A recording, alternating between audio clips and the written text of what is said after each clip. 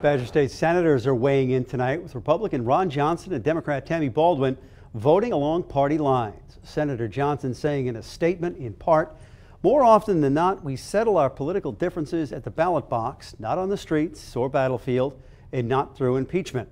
Here's Senator Baldwin on the Senate floor. The president is above the law. But let's be clear, this is not an exoneration of President Trump. It is a failure to show moral courage and hold this president accountable. This was only the third impeachment trial in American history.